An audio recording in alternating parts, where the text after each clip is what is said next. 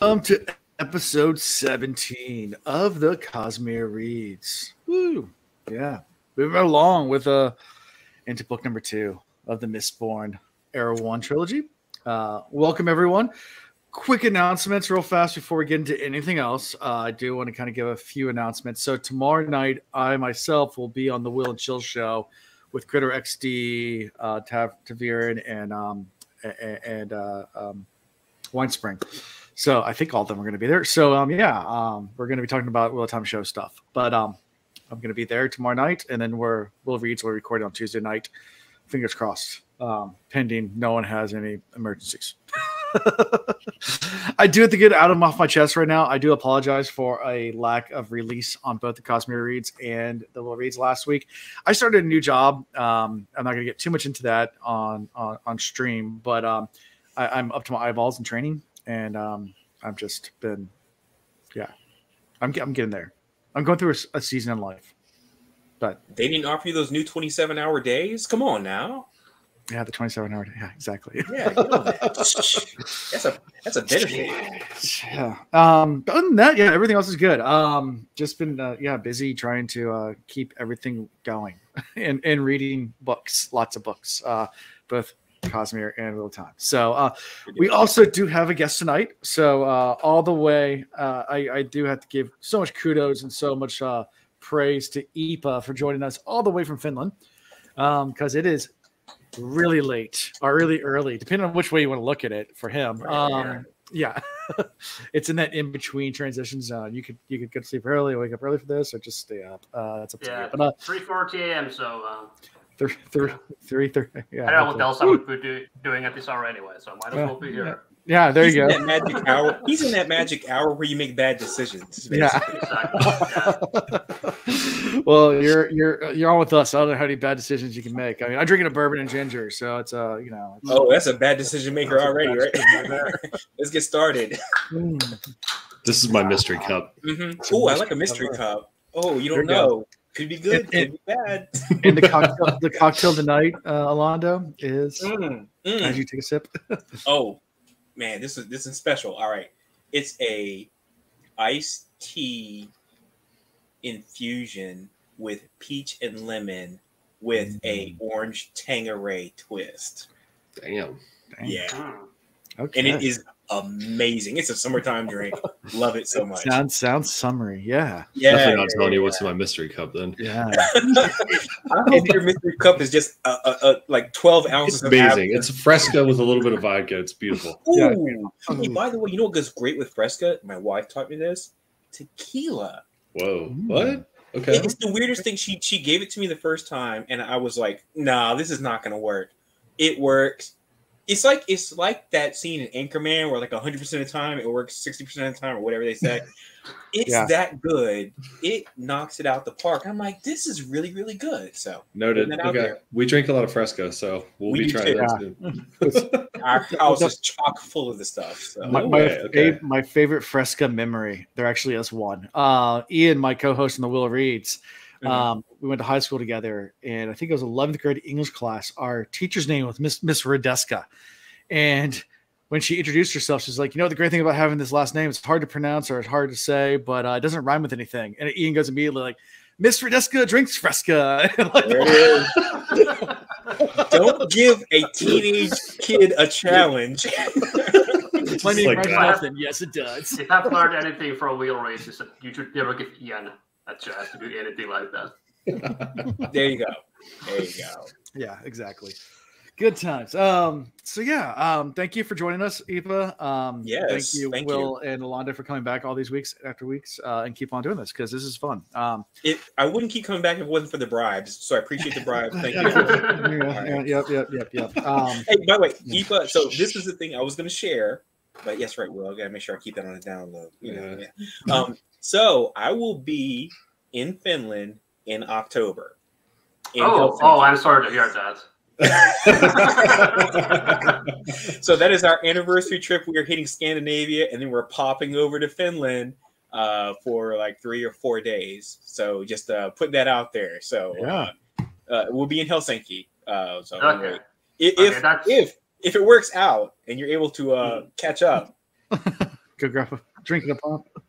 Yeah, well, I guess I don't know my first schedule at all, and I work through weekends and whatever, so can't promise anything. But who knows? Who knows? Yeah, Hey, who knows? if it works, it works. If it doesn't, no problem. Doesn't. And the other thing I was going to mention is congratulations to the Spanish women's team won the Women's World Cup this morning. Yeah. So congratulations to them. That's the reason why I'm wearing the Spanish jersey. So yeah. Okay. They beat England, right? They sure did. They beat England 2-0, and I thought for a second because they got a penalty kick in there, but yeah, they deserve the win. Yeah, congratulations to them. Awesome. Yeah, congrats. Right. Cool. Yay sports. I didn't watch it. I'm sorry. Yay sport ball. Yay sport ball.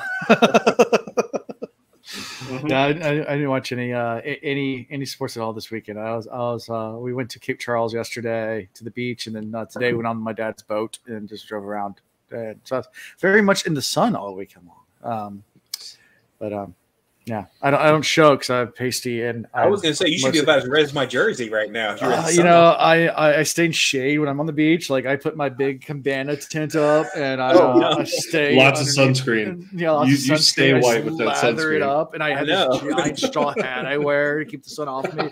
Because when I was younger, I burned so easily. Like I'm just terrified now to get burned, so I just like put some sunscreen on. So you put on the albino armor. Yeah, albino armor, and I hide from the sun the entire time. You do what you're like technically supposed to do, but nobody else does. Exactly. Exactly. I went to a concert Friday night in Baltimore on the harbor, which was pretty cool, really pretty. Oh, the harbor, yes. Yeah, and then we went to a seafood festival yesterday in Annapolis, which was first time there. We did a crab soup tasting, so we paid $15 and went into this tent. They had like 30 different crab soups you got to try. Ooh, nice. And there was no limits. We kept going back and eating more and more and more. Just like, is that your first time in Naptown, you said? No, first time at this festival. It's probably my third or fourth time in Annapolis since we moved up here. But really cool town. Annapolis is really cool. Southport is a lot of fun. It gets a little seedy at night, but it's a lot of fun over there. Good bars. And downtown's fun too. But yeah. Yeah, you need to come up here. You guys come up here sometime. We'll I would have come up if I heard about a crab soup festival. So, okay, in our defense, we didn't find out about it till a week before it happened. So I'll let you guys know next year. There's also a crab cake festival in October in Westminster. If you guys want to come up to that. Well, I mean, obviously, it's not that long a drive, to pop up that way. So, yeah, definitely drop us a note. Okay. I love Annapolis, so yeah. Chicken Ruth's. You're right there, Chicken Ruth's. No, it's a hole in the wall breakfast spot that has the best breakfast in the entire, like hands down. Like it's literally a hole in the wall. Like it was on Diners, Drive-Ins, and Dives. Do you know I'm there? I gotta be there. Yeah, Guy Fieri, big fan. Yeah, a big fan. But it was featured on that. But also, I mean, it is a dive. I mean, it's a little hole in the wall, but it's delicious food. Nice. Okay. Anyway. Chicken Roots sounds like a voodoo spot. It's like I'm gonna put the chicken roots on. Chicken roots. When I heard chicken root, I thought about like the talon they fried up the foot or something like that. Ruth. Which is popular in Chinese cuisine. Yeah, and Ruths. Yeah, I guess the two-person Chick and Ruth, like Ruth name. But yeah. Okay. Okay. Completely different than what I was thinking. Yeah, it's still good. Go check it out. It's right there downtown. I kind of like chicken roots. That's chicken roots is good too. Yeah. You remember it when you hear it. Yeah. Hard to forget. Hard to forget. Anyway, you guys ready to jump right into chapter 4? C. Before we get going any further, I will get to say that we gave a raffle last week, and we'll get into it later in this episode. But Will said, "What do you think? Like Conjure could be like birds?" And we all just sit there and looked at Raffo. Yes, I get that now. Yes, now. And by the way, call back. Alan, you were going to find out where we're at on this bingo situation. How far are we on this bingo? We have not. I did go look through it. We have not got a bingo yet. I didn't. I was going to do a visual, but I just didn't have time. I wrote down some notes. I think we're getting close to a bingo. Yeah, you're getting close. A couple places, but there's a couple hard ones in each diagonal scroll. That's not quite there yet. But that's fine. That's fine. Good. All right. Yeah. So anyway, I'll have to pull it up for next time. I'll be more prepared. Like I said, I was out of town most this weekend, and this week's been a crazy mess. So chapter 4. before we get to any of that crazy Contra stuff, we're with Says. And we all love Sazed. So it's good to see him back again. Book number 2. Yeah, so good to see Sazed. And it's a short chapter, but a really, really, I thought was there's a lot of implications here. But there's also just, I guess, really, really just gets more into Sazed's character, like what he's doing, where he's at. He's in the Eastern Dominance. So I know, Will, Alana, you're an audiobook reader, so you don't get all the cool maps. I don't have the map, yes. But there is maps in the beginning of the books that actually show, like, that you have Luthadel in the middle, and then you have, the Western Dominance, Southern, Eastern, and Northern, Southern, Eastern, Western. Yeah. So he's in the East. And there's also the Terrace Dominance. Yeah. Well, the terrace is all the way, very top. Where's the terrace? Yeah, Terrace Dominance is very, very north. I thought. So okay, since we're talking about this, I was like, okay, where did they say he is? It said he's in the Eastern Dominance. So, like, for visual reference, it's south. Unfortunately, your blur. So here, there we go. Let's see if we can get it right. So here's Luthadel. There's Luthadel. Okay. This is Eastern right here. Yep. Oh, okay. And Terrace is all the way up there. Yeah. So Luthadel is like right dead center. Yeah, Central Dominance. Yeah, right in the middle. Okay. I didn't know it was like right dead center of the whole thing. Okay. Yeah. So I thought Sazed was going north to Terrace Dominance. We found out that Docs went there. We got that later. But yeah, no, Sazed's actually doing what Kelsier had commanded him to do.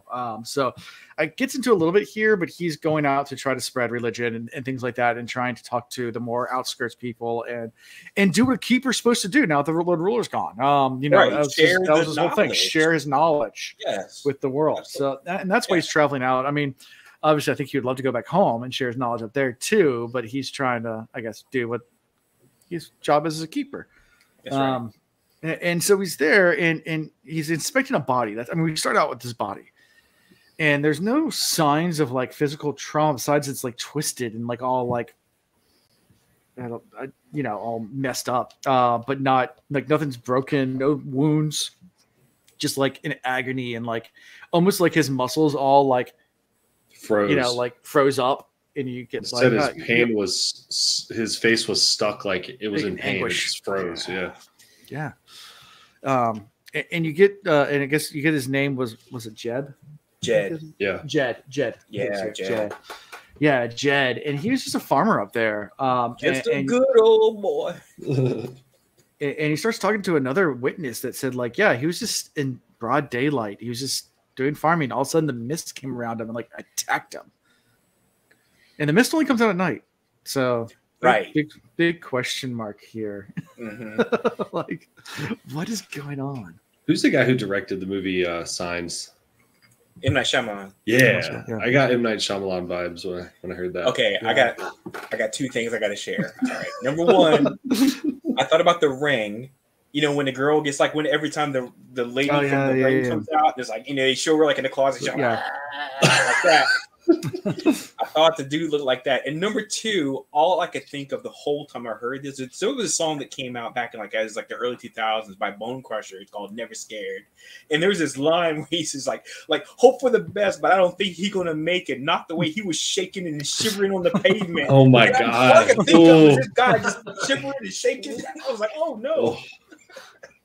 Anyway, those are the vibes I got from reading this stuff. Yeah. It was like a brutal death. Brutal death. I mean, death. And it was just out of nowhere. He was just a good old guy. He kept working, even though when all the lords left, they were like, all the nobility left. They were like, oh well, we're gonna stop working. He just kept going because he's like, well, this is what I do. Food. Food's gonna be necessary. Let's go ahead and keep tilling this land and doing this work. And all of a sudden, boom. Missed, dead. Yeah. Rough. All around. Epa, do you have any questions for about all this? Without spoiling anything, but well, not on this maybe yet. I mean, obviously, how do you feel about the fact that they are saying that the mists are coming during the day now? That part, man, I'm mind blown because we have been trained up until now to think of the mist as being like a nighttime thing, and being inert and not even that big of a deal. like just something Right. that's like fairy tales. Everyone's scared of it, but we haven't really been shown evidence of the fact that it's actually deadly or dangerous. It's just more like an ethos or a myth. Yeah. Now it has been tangible how deadly this mist can be. It formed an Elementor in front of Vin last chapter, or something that was pulsing. I say Elementor, but it had elementric pulses, like a figure, and then disappeared. And then now it's attacked someone. Now we're in the Eastern Dominance, which is outside of Luthadel. So I'm wondering, is it a totally different beast further away from the main city, right? Less protection. Oh, that's a good point. So you're thinking it might be like location based. I'm thinking like Luthadel is like kind of the safe haven, I think. Okay. Like, to put it very loosely, the further you go away from that, I think the more free reign that maybe the mist can have is what I'm thinking. I don't know, but what they did out there was like something we haven't seen before. Like, it showed up, like Alan said, in front of Vin, and it left. So now that the Lord Ruler's dead, like maybe it's gaining a little more confidence, but so it was held at bay, which could be the thing that the Lord Ruler was warning about when he said, there's a bunch of stuff I've been kind of keeping, y'all safe from up until now. You guys are screwed by killing me. Whole time? Oh man, that's good. Will, you added that second part, which I hadn't thought about. So now we're like, our powers combined. Dude, we got a Captain Planet right now. We just come together. We're making a full-on entree dinner right now. Super there it is. What do you think, Ipa? What are we doing? How are we doing? Are we idiots? Or are we onto something? Ipa's like, no. Good question, Rafa. Rafa, of course, yeah. Basically, it's the get out of jail free card. Yeah. Rafa. Rafa. Have a Rafa, my friend. Yeah, have a Rafa. Read and find out. So Sazed also starts to go through his copper mind, try to figure out the cause of death, do his fear Kimmy thing. And he can't really figure anything out from it. Pretty much just says, I must have been a disease. It rules out pretty much everything else. Like, that wasn't like a heart attack. It wasn't like he rules out all the normal things. It's like, I guess it was some weird disease that I don't know about. That's not in my cover mind. Those things do happen. COVID-19. Oh man, too soon. Too soon. Oh yeah. Okay, SARS. All right, MERS. All right. If you had to explain ferrochemy to someone who knows about like allomancy, how would you do it? Based on what you now know. If I had to explain ferrochemy versus allomancy, just ferrochemy as like what it is, how it works. I guess what I'm trying to ask is like, how well do you guys understand it right now? So I feel like ferrochemy is basically the idea of charging a lithium battery with capabilities, but it's in metal that is attached to you. So you can kind of like, charge it up. You can like, store energy. I won't say energy capabilities into this metal that's attached to you, which is why there's like the earrings, or we're talking about the armlets or wrist, anything that touches your skin, and so you can store it up and then repurpose it later.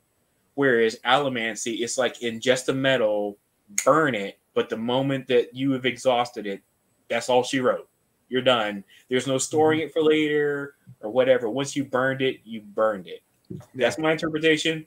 Will, please go ahead. So, like, going off what you said, burning versus storing. So, one, you're ingesting. The other, you're wearing, as far as I know, as far as I've been able to comprehend with my will brain.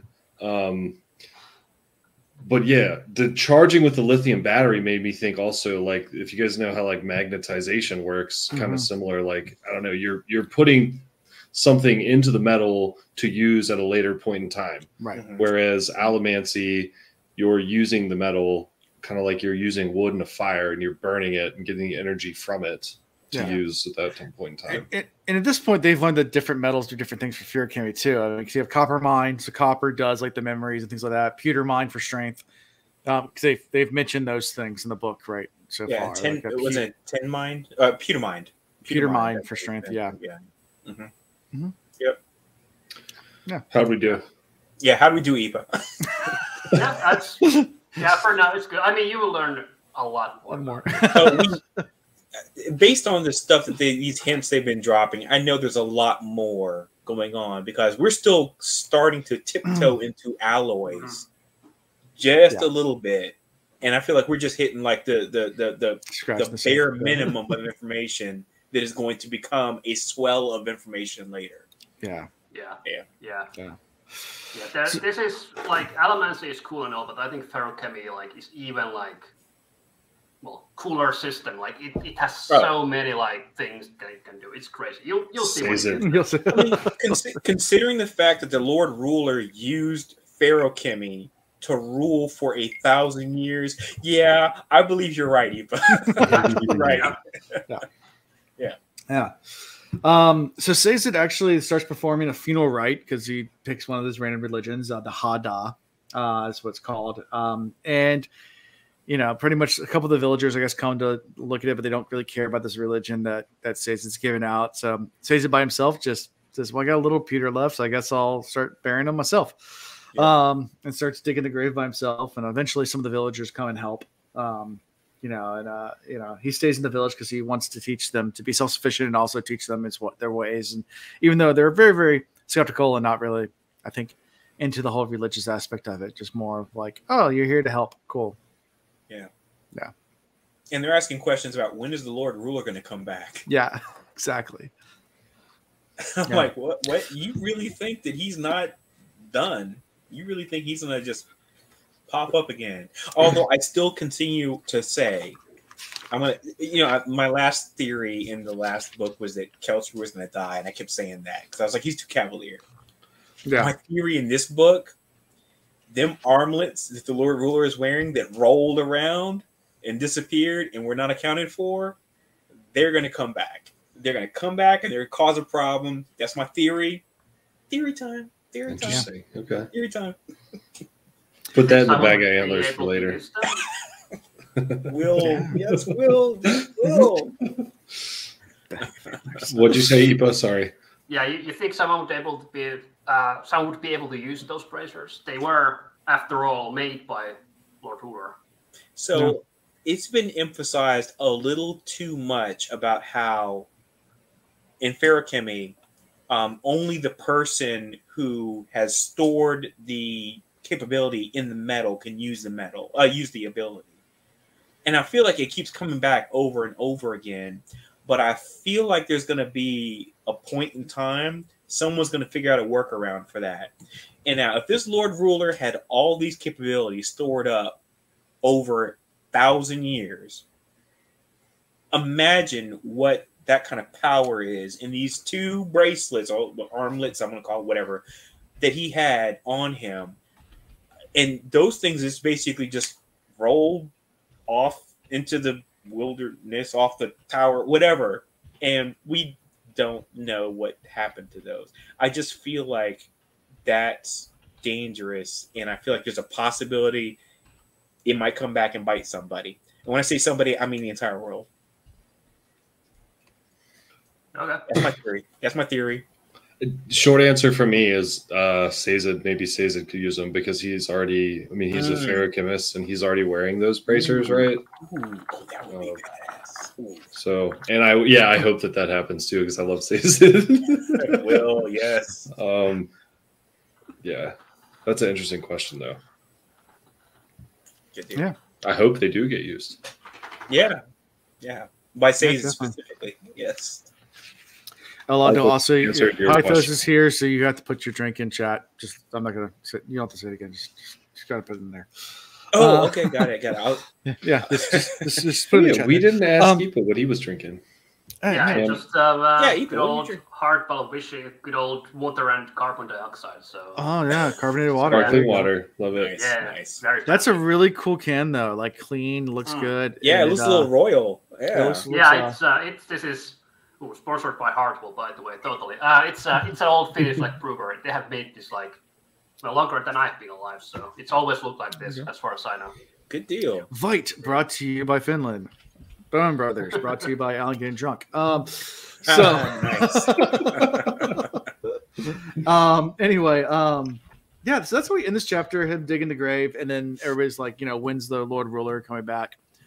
And we pretty much, he's like, I have all these religions, like things like Keeper spent thousands of years gathering, all these dying religions, and then they're all just like, oh, when's the Lord Ruler coming back? Yeah. So just one more thing on that, like that I picked up on something here, which was like these people out who are in the Eastern Dominance, lack of hope. I mean, Lord Ruler's dead, and they seem very kind of lost. They're like looking for like, well, what do we do now? Lord Ruler's dead. Right. It was kind of sad. It was a sad. They didn't want to bury their fellow, villager or whatever you want to call it. Right. So I think there's more on that later, but sure. Yeah, and you get that feel. I mean, that's pretty common when you have like we've talked about when you have a vacuum of power when things go away. People just keep on doing what they're doing a lot of times, or they'll turn into themselves. Turn not on themselves but inward, and get really depressed because even if it's bad, it's what they know. And also it was the safety for them. Even though the system was awful, like it still provided them with something, and now that something is gone. Right. So it's like, what do we do? Where do we go? Need that guiding light. Yeah. Anyways, yeah. Okay. So, that's what we end this chapter. Anything more before we move into chapter 5, which is a little bit longer, a lot more going on? Yeah, that first chapter was short. It was very short. I was shocked how short it was. Yeah, it's a very short chapter. But anything else we missed or any questions? I just thought it was interesting that he brought back the religion that related most to their village or their whatever you call it. And he pulled off a branch from the tree and stuck it into the hole where the guy was laying, where they were going to bury him, long enough to where when they filled in with dirt, the stick was still sticking out and almost like a gravestone, right? Right. And everybody was looking around. And at that point, they were like, hold on, why'd you do that? And that was like a glimpse of them being like, oh, we're going to focus, instead of going inward, we're going to look outward now because it's like, you just buried our friend. There's a stick sticking out. Why'd you do that? And he explained, like, this is a religion of your ancestors. Like, you may be able to talk to some of your, distant relatives and like learn about this. I'm happy to teach you if you want. But it was like Sazed coming in saying like, it's almost as if Sazed knows there's going to be a loss of hope with the death of the Lord Ruler.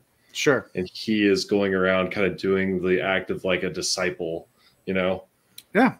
So it was cool, but very short chapter, a lot more to come. So yeah. Now, was that the moment, by the way, Will, correct me if I'm wrong, that they actually started helping him with the actual moving of the dirt? It was after that moment, right? Yep. Yeah. Because up until then, they had been watching him just like, dig the grave. Yeah. Rubberneckers, just like, hey, what you doing? Well, I don't think they dug graves, so they're just kind of confused on what he's doing. Yeah, they didn't know what he was doing. Yeah. So, great point, Will. I appreciate you bringing that up because that was the moment it flipped, and then he started helping him. So it's super short chapter, but it has my boy Sazed in there. So he's going to come back, dude. He's going to be a pivotal role, I'm telling you.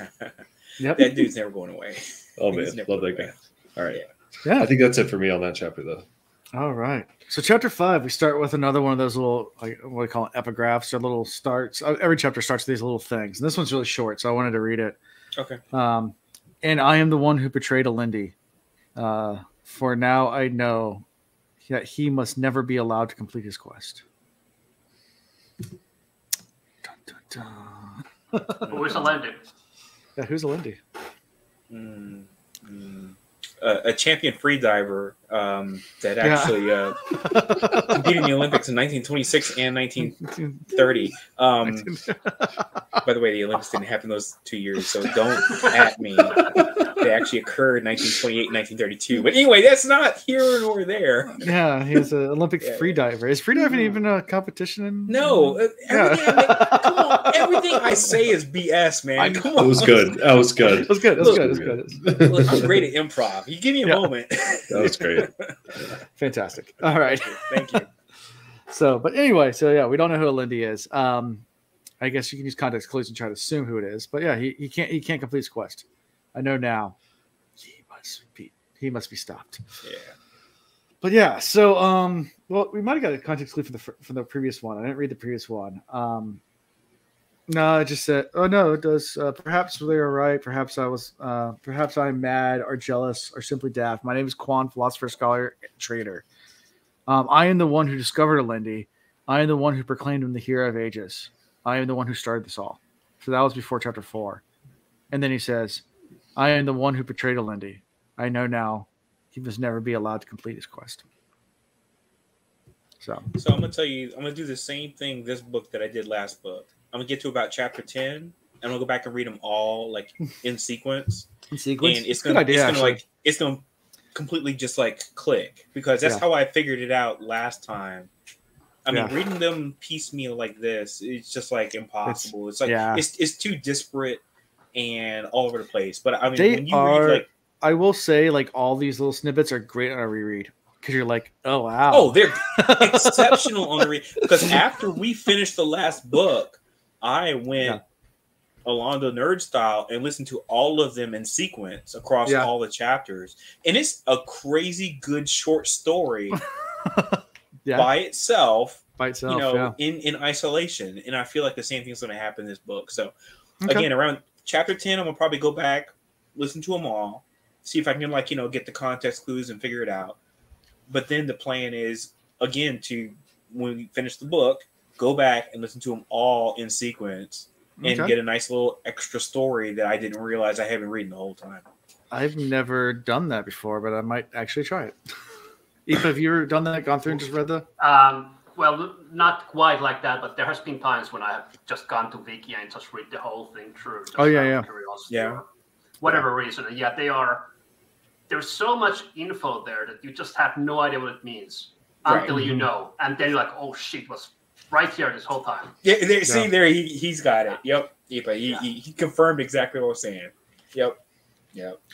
Yeah. So, let's see what we got here. And also, you don't see this either, but every single chapter title, you might want to buy the books just because it's really cool. Every single one has these symbols in front of the book, and they're different metal symbols, which has nothing really. I've never been able to connect whether or not they're have anything to do with the chapter, but oh wow, Aoife can correct me. But they could be like alloys or something. We don't know. They are. I mean, in the back it has a little thing that tells you, like a little what tells you what the symbols mean. Okay. Like, so this one's zinc. I might misremember, but I think they're also used like as numbers.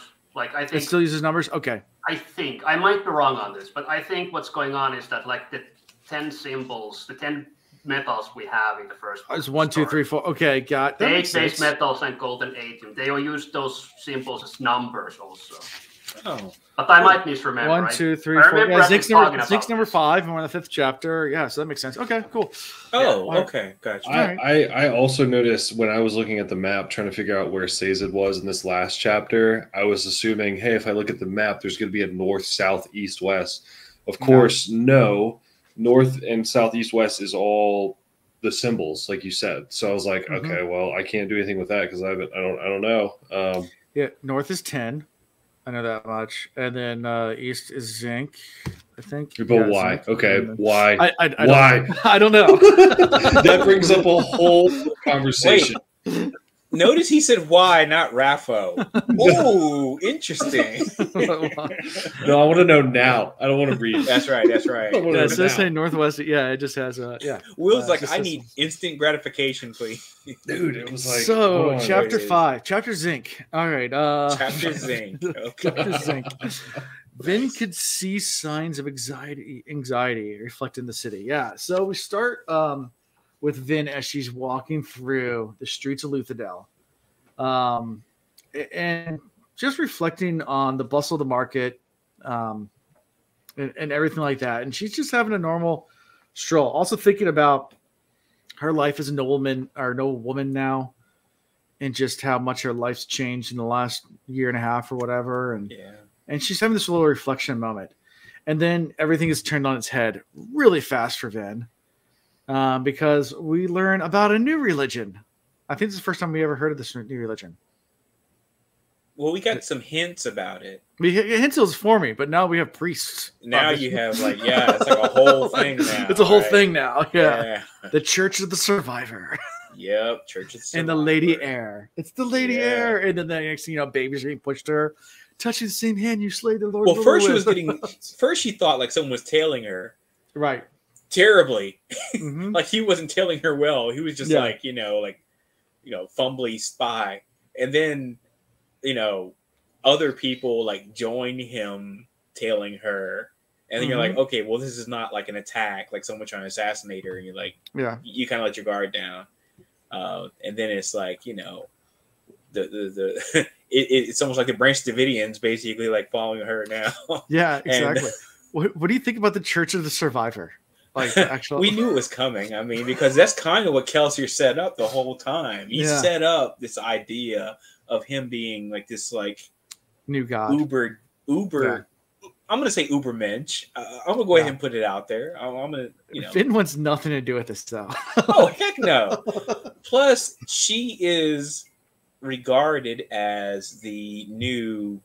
I can't remember what the term was they used to describe her as being like the new. The Lady Heir was what they called her, but I felt that there was another term. To the Survivor. The heir to the Survivor. Okay, thank you. So it was like basically a conflation of the two things. He's the head of the church. Yep, head of the church because she killed the Lord Ruler, so she has to be the heir to the Survivor, right? I mean, because the Lord Ruler killed Kelsier, who was the head of this new religion, and now she killed him, so that makes her the heir. It makes all perfect sense, I guess, in God religion terms. Yeah, that's rough. That's a big load to bear as a young lady. Yeah, to be regarded in that way. She's still trying to figure her own ish out. She's trying to figure out who she is. I mean, she even talks about that. She says, like, Valette was useless now to Ellen. I need to be a Mistborn now. He needs Mistborn. He doesn't need Valette. He needs Vin. Right. There are assassins coming in. We have an army outside the walls. Like, yes, Valette's dead. Vin's here. Let's but at the same time, she's trying to figure out, where she fits in. I mean, definitely she likes the luxury, even though it's this duality where she enjoys the perks of it, but kind of is disgusted by it at the same time, which I think a lot of people get to this point, especially new to money and things like that. Like, where if you came from your roots, you still respect your roots. You still want to go back to those, but you can't. It's that weird spot to be in. And she has so much conflict about the idea of money because before she was spending Kelsier's money, now she mentions this. If she spends money now, because she was looking at these gowns. It's the kingdom's money, It's the kingdom's money. She's like, it's Ellen's money, but Ellen's money is the kingdom's money. Yeah. So it's like this like weird reaction to spending money or using money. Right. Yeah, poor thing. She was reflecting on how when she was in this situation, walking through the streets in the past, she was in the corners with her hood up, creeping around like a ska. Now she's walking around confidently, nudging people to the side, like, I'm not ashamed of anything.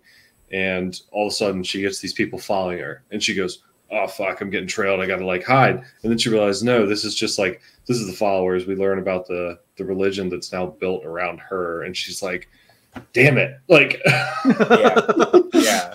I don't want this. Yeah. She's got so many things going on. Poor thing. Yeah.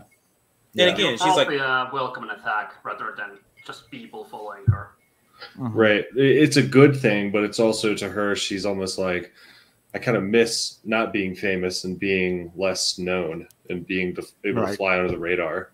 Which, how many celebrities have you like watched YouTube videos of, and they've said the same things? They're like, they miss walking through a grocery store or a mall or whatever, without being like harassed and harangued because they just have this status of being like somebody who is somebody. And that's why a lot of them try to disguise themselves when they go out in public. Right. Or like fake mustaches and all kinds of stuff. Yeah, low hats, sunglasses. Low hats, yeah. Mm-hmm. But it's because they just want to feel like just a common everyday person and not have someone, like revere them in such a crazy way. So I get that. Poor thing. I like the fact, by the way, and I continue to always go back to Sanderson's writing. he does such an incredible job of not letting you forget the stakes here. He hits you all the time that there's an army at the gates. Yeah. You never get an opportunity to be thinking about, oh, okay, well, we can just relax and whatever. Everything's going good. He always just put these subtle things every so often, every so many pages. He's like, army at the gates, army at the gates, army at the gates. I mean, so that way you're never really complacent about the fact that you could, this whole concept could blow up this victory could exactly, it could just completely blow up in their faces any moment. And I love the fact that he does that in a very subtle way. It's so well written, but it's like it's always in the back of everyone's mind. Every character he brings up, it just keeps coming back. It's like there's this army, there's this army, there's this army, and I just think it's great. It's well written. I just want to make sure I put that note in there about that. Yeah, and then what do you think about like people coming out with babies? Like, I mean, obviously it's just more and more of this, but just Vince is like, but yeah. Sign my baby. Sign my baby. Yeah. So Vin eventually dismisses these people. Is like, I got business to do. I'm busy. And doesn't really give them much of any answers or any time of day, and just continues on to the animal market. Which, disclaimer right now, if you're an animal lover and sorry, might not I wrote a note about this. The best scene. Tara, turn it off. Ben is obviously not a friend of PETA or the ASPCA. Not at all. Nope. I wrote that Tara hasn't specifically. Read it. So my wife hasn't caught up with us. She's not tuning in tonight because she's been super busy this weekend and she hasn't read this. So I literally just said that loud enough. So she is watching. Turn it off because big animal lover. Yeah, big animal lover. And this is tough. I've seen some people that are live that are like on Twitter and they're reading through these books and they get to this scene and they're like, I hate Finn now. Because I mean I've seen it. It's brutal. It was a curveball. It's a curveball. Yeah. But she comes into this animal and she's like, I'm looking for a wolfhound. And the guy's like, oh, wolfhound? No, you're got a really cute one. First he starts it with a pup, not even a wolfhound, just a puppy. A little cute puppy. Yeah. Hey, young lady. Here's a corgi. Hey, young lady, you're not ready for real dogs and things. Here's a little thing that you could have that sits on your lap and yips all the time. Yeah. She's like, nah. She's like, nah, that's not what I want. She's like, I want a wolfhound. I was like, fine. She goes back and finds the most docile, calmest wolfhound he can find. Here's the run litter, but he'll be good at good time. So you take this one. And she's like, the Balto for you. And she's like, all right, and just pushes past. I was like, I'm going back in the cage. Goes to the back and finds the biggest, baddest wolfhound in there. The thing's growling at her in the back. And he's like, I want that one. It's like, miss, that one is for like a guard dog. Like that's for like keeping your grounds and like it tears someone someone up. That's a junkyard dog. You know it. Yes. Yeah, that's not what you want. And she immediately just opens the cage and goes in. And the guy, before you can even he's just speechless. And she just casually walks into the dog and flares pewter and boom. We're done.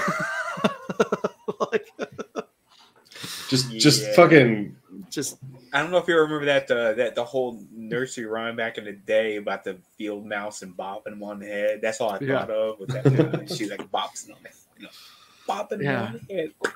And the guy just like says the first wolfhound that was offered to her, she thought was too cute, and that's why she didn't pick that one. She was too cute. She didn't want to kill that one. She wanted to be this biggest, meanest one. She's like, this is not Game of Thrones. I don't want your cute little wolfhound puppies.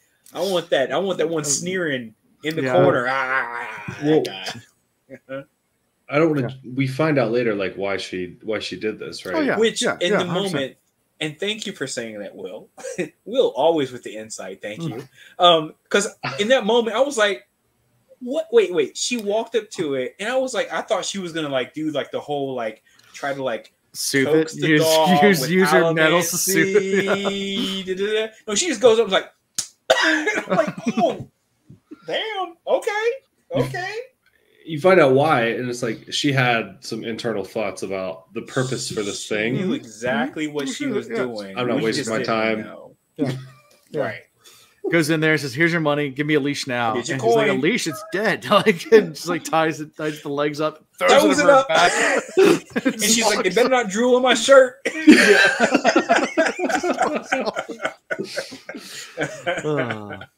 Yeah. Yeah. Which So is great. any I don't care what thoughts? anyone says about this animal. She's great. Yeah. She's great. Yeah, I don't care what anybody says. Vin's great. Yeah. Yeah. Vin is the best. I mean, look. I'm going to say this. It's a different time. I'm going to. It's a different time. It's a different time. I'm going to go ahead and just use that excuse right now. I Yeah. Like back to like how she used to like sneak through the streets, and now she's walking through the streets, and she's getting like she's got a religion around her. Then she goes in and like does this. I was like, yo, she's acting like Kelsier, going in, killing a fucking dog like it's nothing, or a wolf like it's nothing. Yeah. This is the transformation of Ven from sneaky street rat to now walking through the streets confidently, now just going and beating a dog because she needs her Condra to, Yeah. Yeah. By the way, before we get too far, theory number 2 of Orlando. I don't think Ven's mom was crazy. Ooh. Elaborate. Do tell. I don't think she was crazy with this whole idea of killing her sister. I think that this story has been told through a false lens or a cloudy lens, and it's not what you think it is. Okay. I think there's more to that going on. It keeps coming back over and over again, and it's told as truth.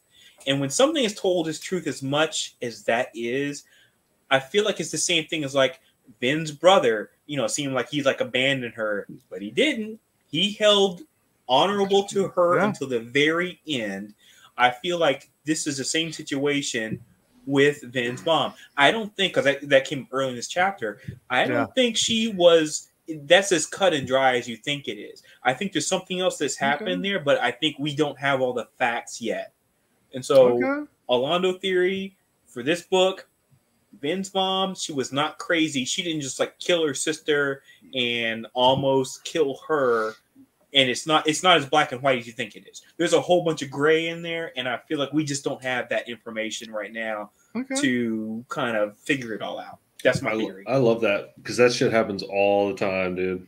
All the time. Because it doesn't make sense. It right now, it's not logically clicking. You hear certain sides. There's always 2 sides to every story, right? Mm-hmm. There you go.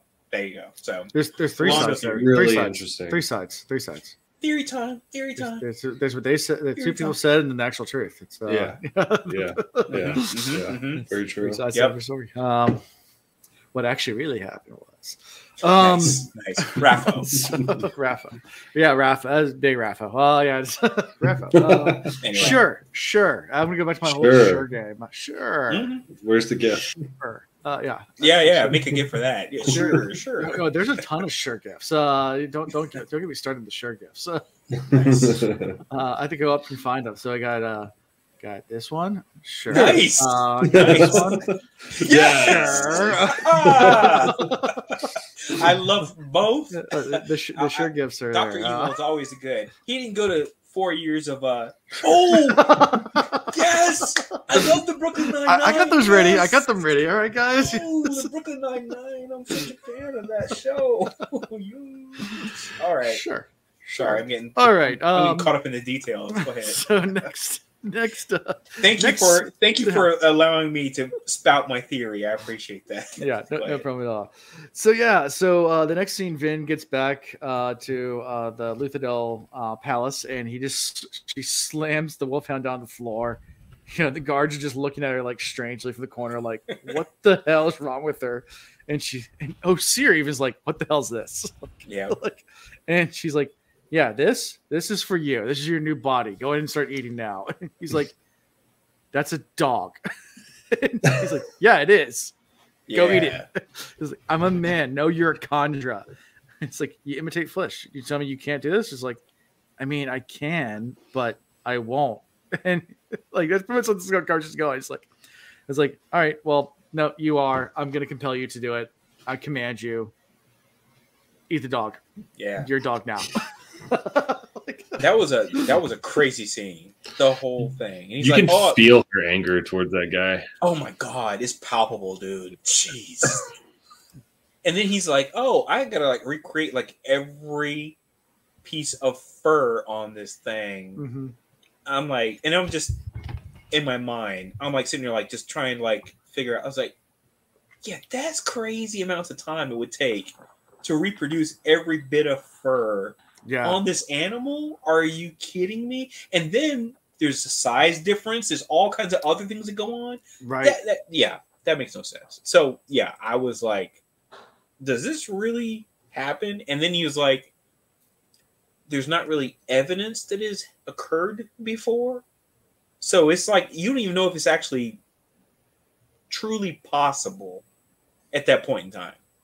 Right? Yeah. But I mean, Osir says, yeah, it is possible. I mean, he can do it. It's going to take a little longer. Yeah. But he definitely, and he even says like, that's beneath me. Like, I don't do that. And he's like, it's insulting. It's insulting to him. I mean, they're like, the only way I'm going to do it is if you bring up the contract. It's like, all right, fine, the contract, do it. Yeah. Right. Because I mean, to him, he said, I would rather die than not meet the contract that I have created with you. So Zul, good point. He told her, he says, you need to provide me the skeleton because he can't kill. Right. Yeah, but he never said the human one. He did not specify. So. Right. And he was looking busted after the last situation from last couple chapters. So which I still love the fact that last episode Will brought up that the bird thing, like, can Conjure me birds? And like I was like, Raffo, and you go, now I'm gonna have more nightmares. I was like, well,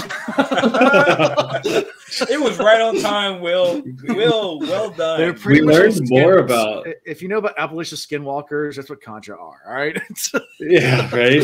Except like they also take into account like how the muscles form and how these bones are used to reconstruct things. Like, we learned a lot more about the Khandra in this short little like third of a chapter, which I thought was like, okay, all right. Lord Renault's turning into a whole other fucking avenue that we have no idea about. Yeah, the whole thing is weird. I mean, it's ethereal, but hey, necessary evil. I mean, it's been effective, obviously, but it's still just. I personally love Contras, so don't disrespect the bag of antlers. Isn't this like what it all originated from? It did. It's amazing. We went from bag of antlers, and now we're like talking about recreating like wolf fur.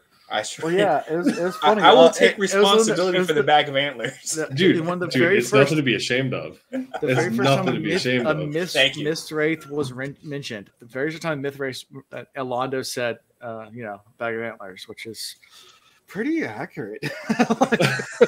Yes, it still holds up. It still holds up. It still holds up. Bag of antlers. That's right. They could be a deer too. What else? I can be anything you want, baby. I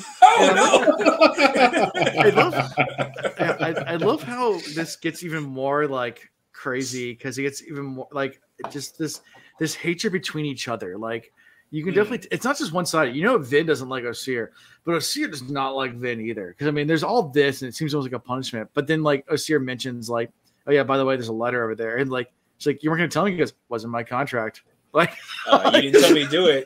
You didn't compel me to do it, to tell you that I had to tell you whenever letter came. So well, it's like why doesn't Vin like him? Like, because he ate. Because it Kelsier. Okay. Yeah. Yes. And we find that out. Yeah. Right. And I mean, he basically ate her pseudo dad. So. But so you also like how long has he been around working with Kelsier and crew? Like a long time. So to him, Vin is new. He's like, why don't you like me? Like, you don't know anything about me. You know what I mean? She doesn't know anything about the Khandra at all. Like, the Khandra really secretive anyway. She's just learned about Khandra. And by the way, this guy isn't doing anything really like off of the rails from what his race does. And it was part of his contract too. And he was supposed to. Kelsier's contract to him was to eat him. Like, that was He was told to do that. And this is what he does. This is what they all do. I mean, I have to assume at this point in time, all conjurer are the same things, right? I mean, you eat the antlers, you become the deer, blah, blah, blah, blah, blah. But you don't it's not like, oh, he's like the worst one or the one doing something like outside the norms. This is how they operate. And it just happens to be that they're using him to get to certain ends. Good question. If he eats a dead nobleman and a horse, does he become a centaur? Yeah, he does. Yeah, he does. And a Centaur bird, he's now got wings. He got wings. Exactly. Yeah. Red Bull. But now he's a griffin, and I don't know if we pointed this out when I was BRBing, but like the fact that Vin thought, "Hey, take the form of a dog or a wolf." Now nobody knows. Like you're just a pet. Nobody knows you can hear us. Right? Like you're a super spy. It's super smart on Vince part. I mean, it is super smart on Vince part. It's super spy. And like I said, this is probably not the first time this has happened. This is it's probably been like the loudest secret. Yeah. Where it's like everybody knows it's possible, but nobody like spreads it. Yeah. Something like that. It makes so much sense though, because when it comes to dogs and animals and things like that, you don't pay that much attention. But she was like going to have to like come with an excuse for like this human being dismissed from her core of servants and all this kind of stuff. So she had to come up with this explanation like, oh, he was like, what was the excuse she was going to give? He was like being too inquisitive or something. She was like, I'm going to fire him or something like that. I can't remember. I was going to fire you anyway, so now I can just say I did. So when a human gets dismissed or goes missing, you have to come up with like all these reasons. When an animal goes missing, it's like, oh, well, you know what? They got into some bad kibble. It got ran over by a carriage, and that's what happened. Somebody's dueling cane got in the way. Oh man, dueling cane. Always Pimp cane. But Pimp cane. Got my dueling cane right here. I'm ready to go. Well done. So she has a letter for her, and it's with a package as well. It says, hey, we got from this guy Tyrion, who's been he's like the best mixer of elementic metals I guess they've ever met or whatever, and they've been trying a bunch of different of these types because she's trying to find the opposite of aluminum. Right. So we learned that aluminum from last book was used by the Inquisitors. That's what they gave her. That made all the metals disappear when she burned it. Right. Remember, she was captive and they made her feed something, and then she burned it. They went away. Forced it on her. Yep. Mm-hmm. Well, she knows how elemental works, and if it's something, there it has to be an opposite. So she's trying to find the opposite. Right. And every one she's tried so far has been not good. It's just made her sick. Made her sick. Yeah. Yeah. And she even says, well, Kelsier says, that doesn't kill me if it's wrong. It just makes me sick. And I think it's is it Doxson here? Or is it Ellen? I can't remember who's Ellen's talking to her. It's like Kelsier wasn't always right though. Like be careful with this. It's like I'll just try anything. But it gets this new thing called duralumin, which is 4% copper mixed with aluminum. So she gets this. She decides to I don't think she burns in this scene. She just gets in. She's just talking about it. But and dismisses the Hound to get to work. Yep. Get to work on the Hound. And then she leaves to go talk to Ellen. That's what it is. This is the first time we hear about an allomantic metallurgist, right? Yeah, but he's been working on these things for like a long time. Yeah, obviously there's people that do this for a living. I mean, there's enough mistings and people like that. There would be a whole profession in this. It's a industry, if you will. Yeah, and it has to be lucrative. Oh, it has to 100%. be. Yeah. You would think so. So anything from the whole scene with the Conjurer before we switch to Vin going and meeting with Ellen and Dogs? Not anything else. One thing I want to say, I mean, we kind of went past it already, but like earlier especially when Vin is like walking through the streets, what I really like about Sanderson is how well he like you understand this anxiety Vin has. Because I know that Sanderson himself doesn't have anxiety, but he has this incredible ability of writing anxious people, depressed people, all kinds of like mental illnesses and other things like that. It's PTSD. Really great. He writes PTSD really well. Yeah. We had a conversation about this. I want to feel like it was like maybe 2 or 3 episodes ago. We had I would say a lengthy conversation about that. How he does an incredible job of putting you in that mind space of like what it's like to be going through the emotional situation that someone's in. Because I mean, every time Vin brings up like, you know, the PTSD that she's been through with, you know, the former crews and all this kind of stuff, it makes you feel like you were right there, like in her head. Like, oh my gosh, she has been through trauma and torture and abuse and all these things. And it seems like it comes up even when it was Kelsey or whoever. It really puts you in their head space. And again, kudos to Sanderson all around. Yeah, yes. I mean, that's someone brought it up. Like the way Sanderson writes is, it's like he makes the reader part of the story. And I've heard this multiple times. People explain this, but I like this analogy. Is like, you know, in book 1 when Kelsier's like trying to convince the crew to stay on or whatever. Like you read it and it's definitely towards the crew, but as you as the reader, it's like you're convincing you as the reader to stay with this game plan too. And you're like, right, yeah. I mean, he writes in this voice that just gets you as a reader involved with everything, so you really get attached to the characters really fast, and you're like, and that's his way of and that with mental health as well. So you end up if you even if you don't have those issues, but if you know someone that does, or even if you are, especially if you do, you feel like definitely speaking to you if you suffer from anxiety or depression, or if you've PTSD experienced them in the past, or ever been through it. It's like, wow, he does addiction, even does autism in different book as well, really well.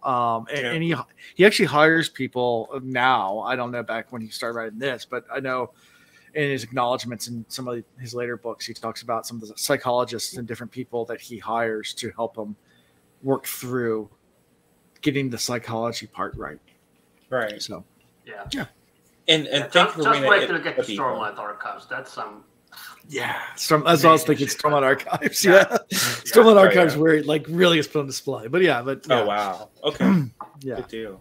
Because we've all had that situation where it's like we've been through something traumatic, something triggers us. We don't talk about it, but it's like at the forefront of our minds. We can't like erase it. It's like right there, but it's a personal struggle, so you don't talk about it with other people. But because it's a book, we can hear those inner thoughts and see those things happening real time, where it's like, you know, Vin being betrayed by her brother, or Kelsier going through all the situations that he went through, all these things through all these people have experienced. And in those moments, it's like there's like these connections that happen. It's like, there's PTSD from this thing. I'm being traumatized by the fact I got abandoned by this person, or whatever it is. And Sanderson does a great job of bringing that up in the moment that it makes the most sense, because that's when it would affect you the most, is in the most obscure situation. But it's like right now, there's a connection, you know?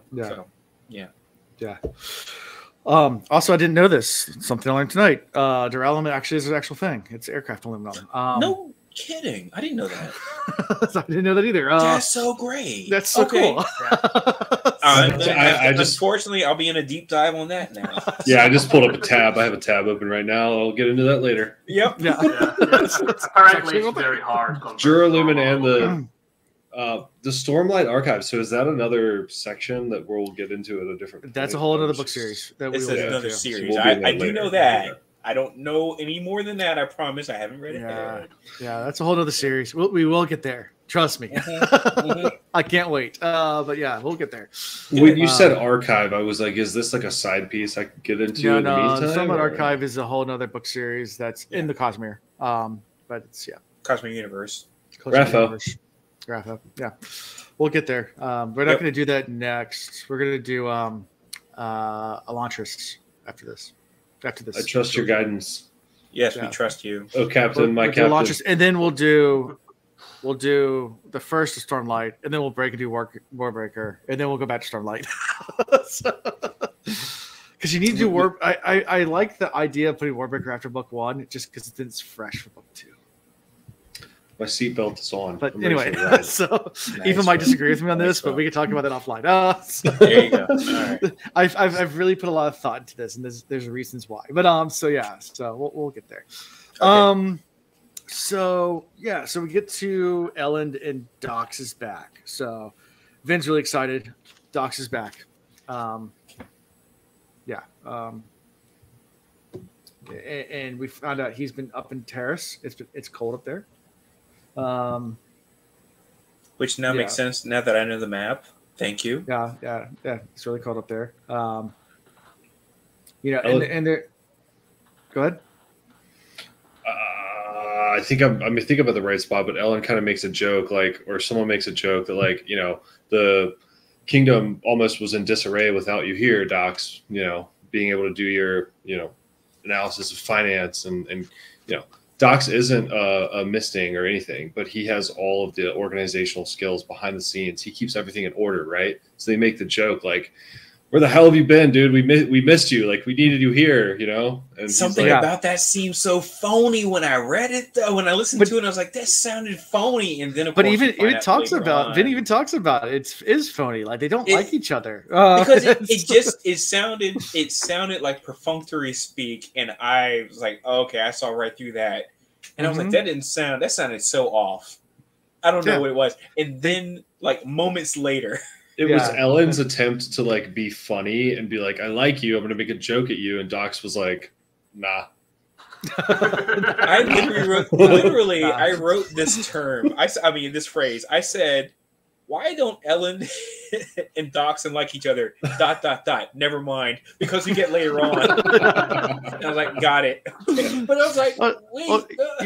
From the previous book with Vin talking to Doxson hates Nolman. He's like Kelsier. His girl was taken by a Nolman. You get his whole backstory in the little sidebar in the first book with Doxson. And he doesn't like any Nolman. He doesn't care if it's Vin's boy or not. Doxson. But he's putting up with Ellen because Vin and because this is better than the Lord Ruler. But it's a very tenuous at best relationship between the two. Right. Very, very fake. We like each other. Yeah. Welcome back. Welcome back. Couldn't have done it without you. Yeah. But yeah, and this is also where they get into the whole thing with the new metal and Vin saying she's going to try it. And they also talk about Vin making a Osir dog, which they think is the most brilliant thing ever. Right. It's just that is amazing. It's no one will ever suspect a dog. And it's true. It's no one suspects a pet. That's true. Yeah. And you can take it everywhere. I have my new dog. I love my new dog. It's Paris Hilton or Chihuahua. You can just stick it out wherever you want. And it's no big deal. It's my therapy wolfhound. Yeah, it's a therapy wolfhound. Exactly. Yeah. Take it on the plane. Take it everywhere. Exactly. Yep. I love the mental image of small Vin, who is such a short woman. And then this gigantic dog following her around. Yes. Yeah. Yes. That's it. Because it's almost as tall as her, right? Yeah. This thing is huge. But I love how Ellen even tries to broach the subject so nicely. He's like, "Is that a new perfume you're trying?" He goes, "No, it's dog." It's dog. Hey, but he plays it out later, and he's like, "I kind of wish it was new perfume." I was like, "Oh no, oh no." I like the smell of dog. Yeah, brilliant. So yeah, they get into all that, and then they get into I think this is where they get into the metal a little bit about being dangerous or whatever. It's not the proper. She goes ahead and tries to burn it, and nothing. It doesn't get sick, but she can't figure out. It doesn't do anything. Yep. Yeah. Sorry, I said Price is Right. Love that show. When they guess the wrong price.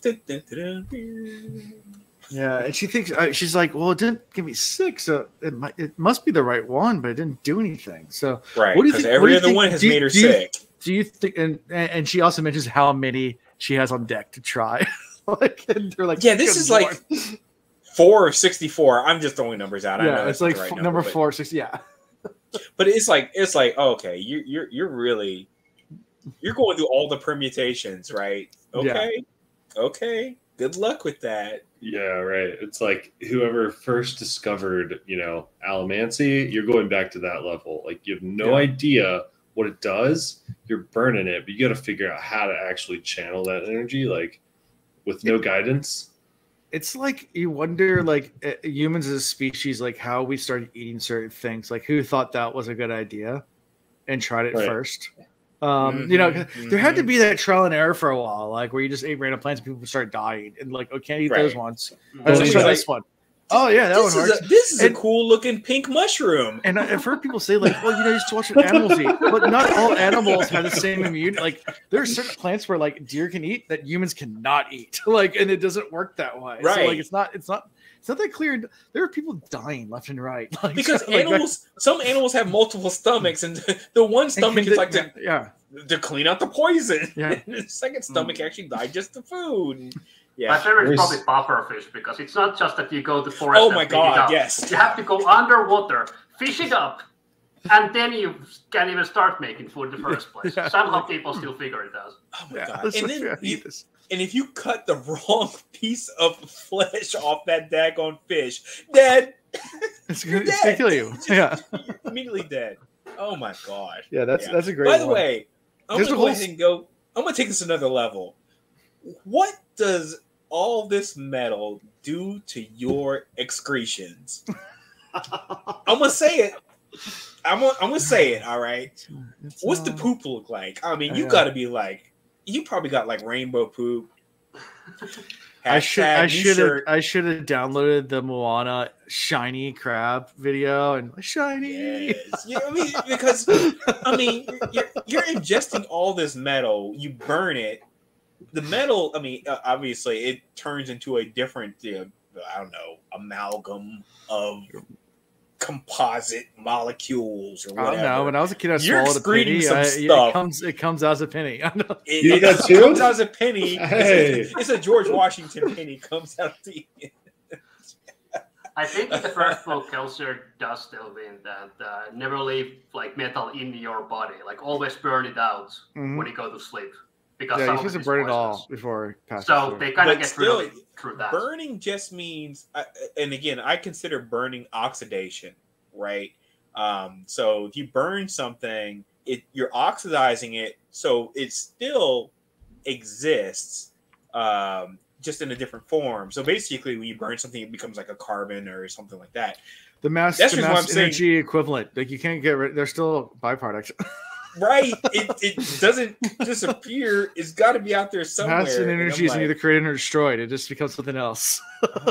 Look, metal's heavy. All right, I'm just saying somebody's cracking. Is this on the bingo card? Somebody's cracking a toilet bowl. Bingo. I should have put it on the bingo card. Damn it! Missed opportunity, Alondo. Why didn't you think of that? Missed opportunity. Bingo card. All right. Yeah. So it didn't give her. So it didn't give her a headache. So do you think it works? It just doesn't know how to use it, or what? What do you think? Well, they said. Sorry, she said nothing happened, and I was like. But do you think it actually does something, or do you think it actually? I don't know, because gold really didn't do much initially. Okay. Of course, you come to find out that it actually did more than you thought it did. Mm-hmm. So, is it possible? Sure. I feel like there should have been like a tint or a tinge of some evidence that it did something. That's my guess. That's my theory. Well, what you got on that, man? What do you think? Well, so they're messing with like percentages, right? So good point. Maybe she got a little bit sick, but she just can't feel it. Mm. Oh, okay. Or maybe it worked a little bit and she can't feel it as well. Mm-hmm. Maybe they still need to mess with the mixture or whatever you want to call it. I mean, okay. So Sanderson has said this in interviews. I don't think it's actually mentioned in the books yet, anywhere in the Cosmere yet, but he has said in interviews that people do take impure metals and they don't have as much of an effect.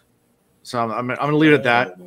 So there can be impurities in the metal sometimes. Okay. And they might have damping but effects also, like, what about this? Do like I'll leave it there. answers... I'm not gonna get too much into more spoilers than that. No, that's cool. That's cool. But I want to hear what you got, man. You might be on some theory. You might be on some theory time like me. Go ahead. Do different allomancers burn metals differently? Like, do different mixtures do better with different allomancers? So I think we already have evidence of that.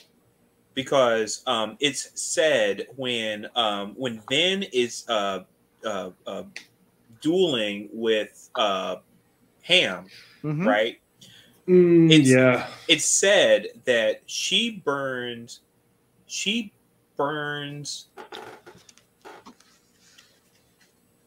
gets more effect out of the burn than like Kelsier did. Yeah, and also they like share metals. Like if Kel is gonna throw her a vial of metal that he uses, it obviously works for her too. But like you said, she just gets more power out of it from it, right? So I think Will, you're on to the gist, which is I think that there's some reason she's able to burn. It's almost like being able to burn gas more efficiently.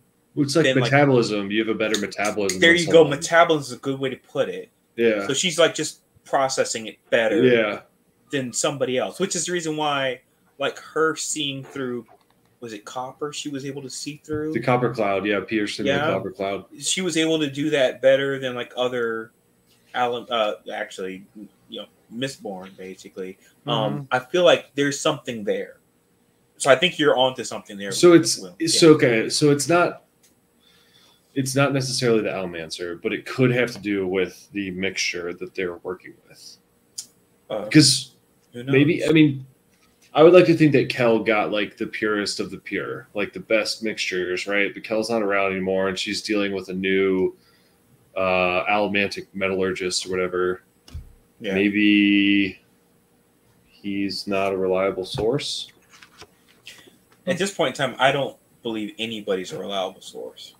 Yeah, I don't know. I love this.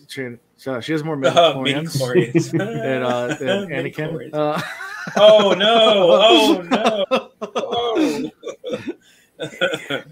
His midichlorian levels are off the chart. On a hypothetical, like you know how like iron and steel, one pushes and one pulls, right? Yes. And you know what aluminum does. What do you think would be the other side of that? What does aluminum do? Do we know that? It gets rid of all your metals. It gets rid of all metals. So she ingested aluminum. She was forced to ingest aluminum when she was in the jail cell. Yeah. And it made her. It basically eliminated all of the other metals that she had in her. It was pretty much colon blow. It it was colon. just cleared everything out. Colon blow for the win. But hold on. But did the Inquisitors make her burn it, or did she just have to ingest it? Well, they made her ingest it and made her burn it. Yeah, but so now it's the flip side would be something that she could ingest that basically gives her all of the metals. Right, all the metals. We don't. But now in this chapter, isn't it combined with another metal too? Well, all alloys are. So yeah, I mean that's how alloys are made. So but I mean, they even said that like you have iron and then you have steel, which is iron and carbon. Like so, it's right. So the opposite alloy of the alloy is going to be something that's a derivative of the base metal, and that's going to be your opposite. Is going to be an alloy of that. So it's a like steel is an alloy of iron. So this is getting me back into chemistry. So bear with me. Bear with me a little bit, guys. It's fine. Yeah. Sanderson did his research on chemistry for this book. That's definitely because I mean I remember when I was reading this the last book and it was like the steel and everything. And I was like, steel isn't steel got carbon in it? There's no metal. I was like, and so but it's an alloy of iron. But I'm glad it's finally being discussed. Explained. Yeah, because. I was like, I didn't want to, do the actually, like put, actually, but this is a different universe, though, too. I mean, I don't want to assume when you look at all the apply here, apply there. When you look at the bases, you have iron, which is a base metal, and you have steel, which is an alloy of iron. You have tin and pewter. tin's a base metal. It's a base element. Pewter is a mixture of tin and I don't know what else is mixed in, but it's tin and oh my god! But it's a mixture. Copper and it's not copper. It's not copper. See, I did not know pewter was a mixture. Zinc I and thought brass, everything we dealt with copper so far and bronze. Like they're all. You have zinc. Zinc is an element. Brass is not an element. I think brass is the one that makes the copper. Copper. It's zinc and copper mixed together. Zinc is your base, and then you have so you have your base metal, then you have your alloy of zinc, which is brass. Alloy of zinc, which is brass. Alloy copper, which is bronze. Like so, it's all. Pewter is an alloy of tin. No, bronze. I said copper. I meant to say is bronze. Bronze isn't. Yeah, bronze is an alloy. Tin and bronze and brass. You gotta go back and study the periodic table. Bronze is copper combined with some tin. Yeah. I really should keep copper's alloy. Okay, I should really keep like a chart around. I think bronze is actually copper and tin mixed together, if I remember correctly. Yeah. Yes. Yeah. I gotta go back and study the periodic table a little bit. It's not going to help you with these alloys, though. Where's the my alloys is the part. No, that's why I got to go back and study the actual. Yeah, I forget the alloys. It's metal, man. I love those. And by the way, it's a metal. I feel like 80% of the periodic table is metal, and then it's like 20% is everything else. It's like gas. All these like things on the outsides, right? So you got some liquids. You got some liquids in there. Very few. You got mercury.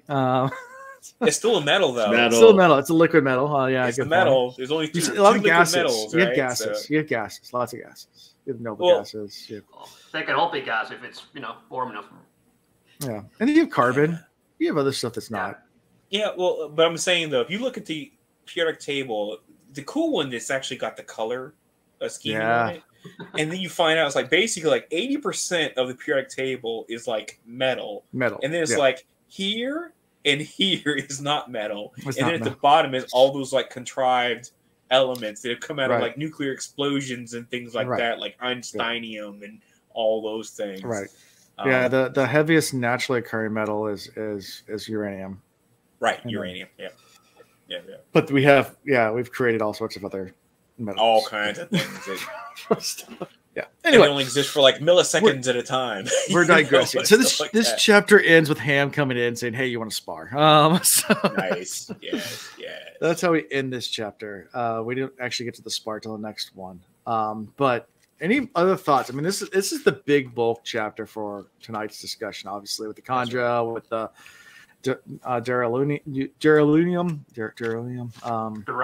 Duralum. Sorry, thank you. I can't. I'm start saying. How do the British pronounce aluminum? It's aluminium. Aluminium, which actually makes a lot of sense when you research it. I've been saying it too.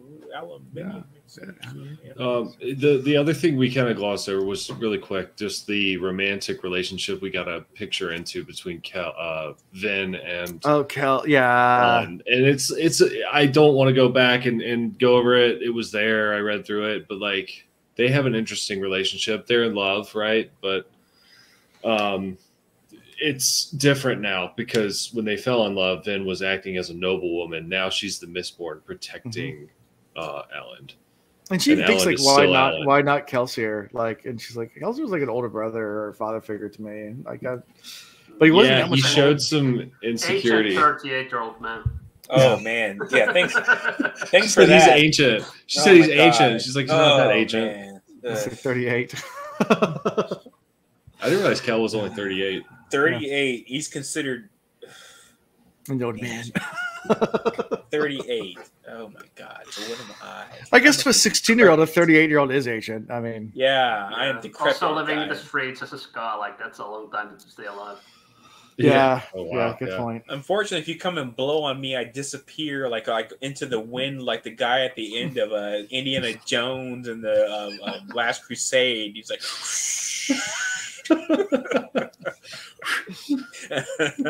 yep, disappear like dust. Yeah, because if he's ancient, I am uber ancient. Yeah. All right. I guess I just wanted to touch on like the relationship there. Right? Sure. Yeah. No. But even she admitted that Kelsier was reckless. Yeah. Love but that. she's She being knew reckless it. now. But yeah, She's a little reckless, but she learned She from the is. best. she Yep. did. Yeah. I know, Alonda, you and I are old. Oh, how? Oh, wait. Zul's Zool, fun, yeah. are you in my bracket? Are you in my Yeah, bracket? Zul's in your bracket. Nice. Well done. We'll go out and share some Metamucil together. Yeah. Swap AARP cards. Hey, that's Hey. right. The discounts. Discounts. There you go. Chapter 6. Anything from chapter 5 before we move to chapter 6? Nope, we're good. Okay. Nope. I write this record now, pounding in a metal slab because I'm afraid. I'm afraid of myself. I admit to being human. If Alendi does return from the Well of Ascension, I am certain my death will be the first of his objectives. He is not an evil man, but he is a ruthless one. That is, I think, a product of what he's been through. I know I didn't do a lot of this in the first book. What? Who is Alendi? Who is Alendi? Again, who is Alendi? Who is Alendi? Yeah. Has some hints now. I think it's a ancient Terrace person. Okay. Okay. Yeah. So chapter 6, we just jump right to the duel, where Ellen's over there just casually watching as Vin and Ham square up for a sparring match and have a little epic fight between the two of them in the courtyard. Lots of fun action here. In the end, they actually take bets. So Clubs is there, your boy Alana. Clubs is Man, Clubs. This is a Clubs chapter. I love it. I'm so excited. My money's on the girl, and Ellen bets against her. Yeah. Ellen does lack man's certain about- level of like self-preservation. I feel there. I would not bet against Vinny if I was him. Yeah, true. And then we get another person that shows up wearing a fake beard, and Ellen doesn't recognize him until he starts speaking. Was he watching? And had snuck back in and had been there for a few days. Yeah. Good for him. I mean, so he's like on that like sneaky action, that spy action. Good for him. Yeah. They also turn around. He's like over 6 feet tall now. Yeah, he's grown up. Yeah, He's a grown ass spook. He's a grown ass spook. And he's dropped his slang, but he still goes back to it every now and then. He says, but he's kind of still. Yeah, he's moving in and out of circles. I mean, as a spy, he's got to be able to do that, right? So good for him. Yeah. Yep. And we get a lot of conversation with Clubs and Ellen here, and Spook as well, just about the army, about everything going on and how terrible things are. Straff's digging in some fortifications. They're worried about it as they're having this conversation casually. There's a epic battle going on in the courtyard. Yeah. With staves and they're burning pewter and all this fun stuff. It's a pretty fun description of what's going on. And soldiers are starting to kind of kind of amass and come to watch as well because they're issues about to go down. Right. So yeah, it's entertaining all around. Yeah, we get some news from Spook on what's going on in the West. Pretty much, yeah. There's just rumors about the Lord's Rollers ATM beating Luthadel, but nothing really right going on out there. And yeah. So, any thoughts about this whole conversation?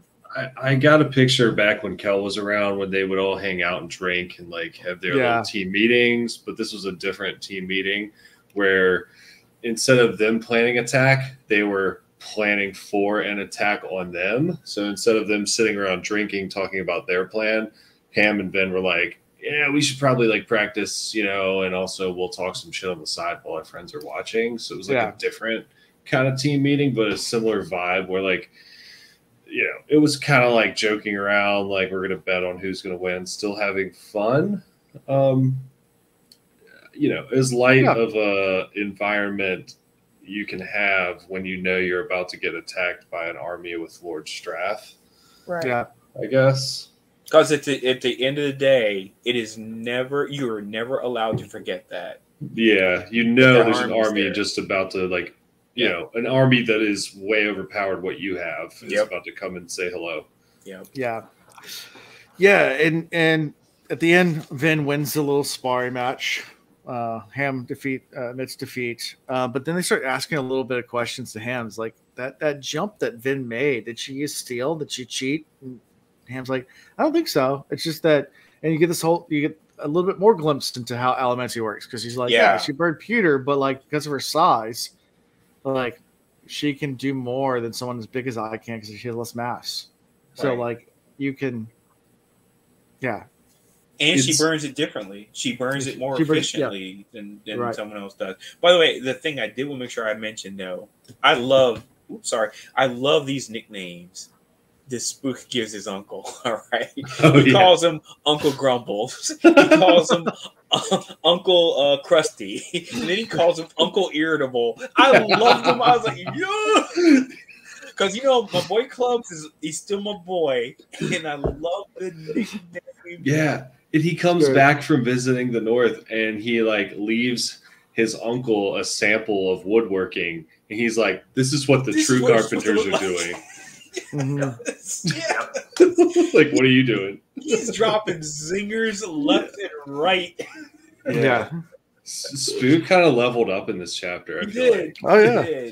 And then he's trying to pull the swagger with Vin. She's like, "Oh, you need to get rid of that mustache." He's like, "Oh," or like when she comes back with the water, when she brings back whatever it is, ale, I can't remember.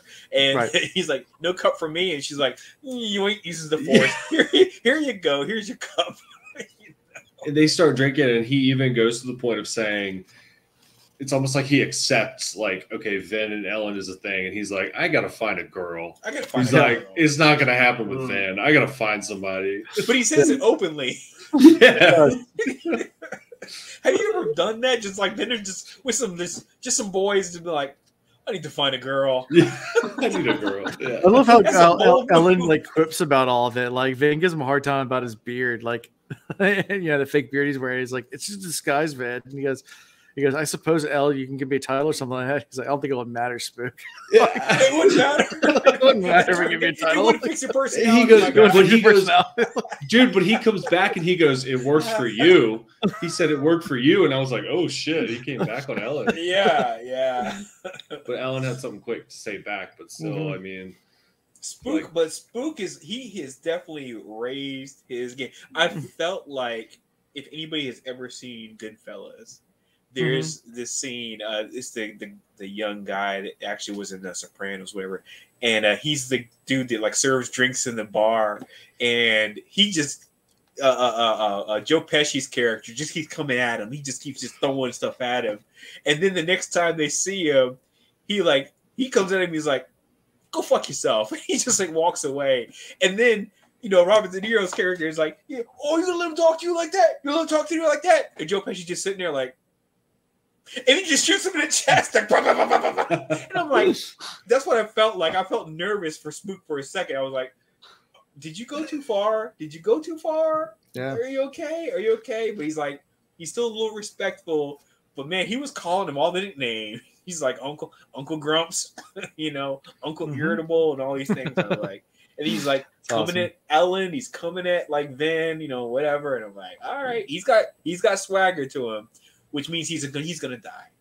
Yes, he's gonna die. I wonder where he learned all that, because he was spent year around Kelsier and was not corrupted by him, but somehow now after Kelly's gone, he's suddenly acting like that. So he's found some real good role models somewhere.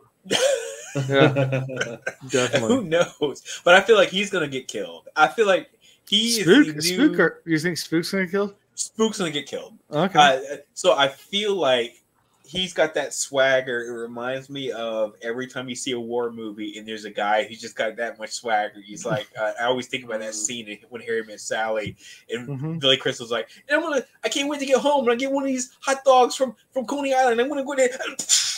Somebody shoots him in the head or something like that. I feel like that's gonna happen to Spook. I feel like Spook's gonna get killed, which is unfortunate because I like him right now. Yeah. Okay. Interesting. Yeah. Sure.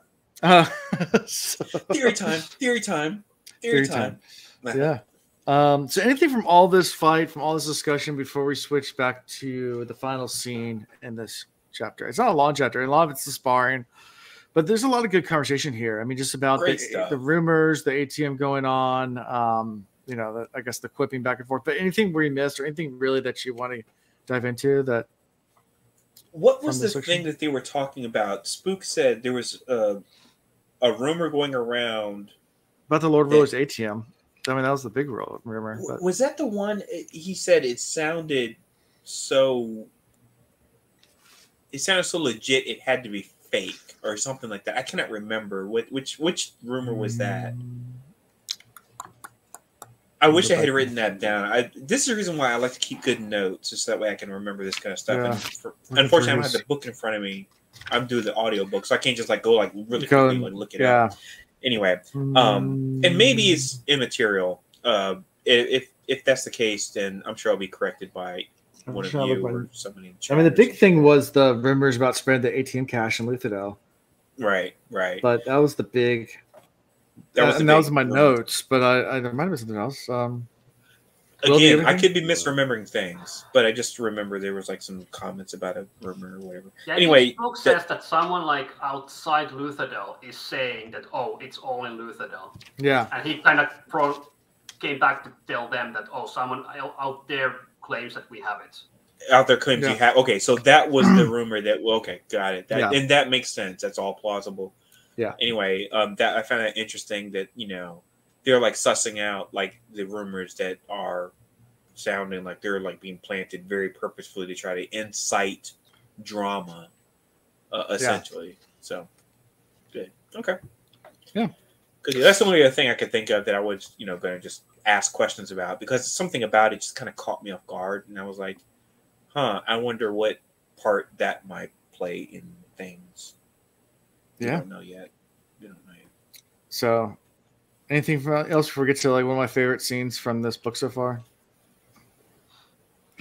When they go back to Ellen's rooms and there's the perfect replica of a wolfhound sitting there. It just looks up and goes, "Welcome back, mistress." And Ellen's like, "Whoa!" Did you stop?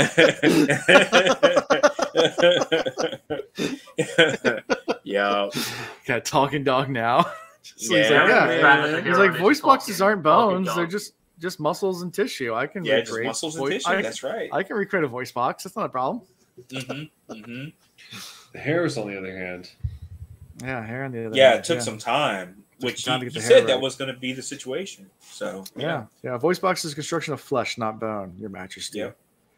Yeah. Older conjurer can do these kind of things, and Vin's like, well, that even makes it better. You can just tell me what people are saying when we get back in private. That's great.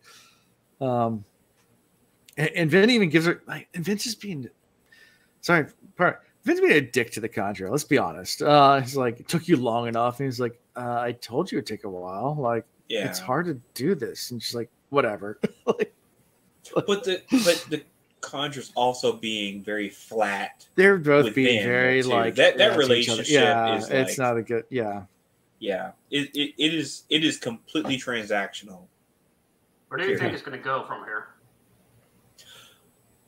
I just take it at face value personally.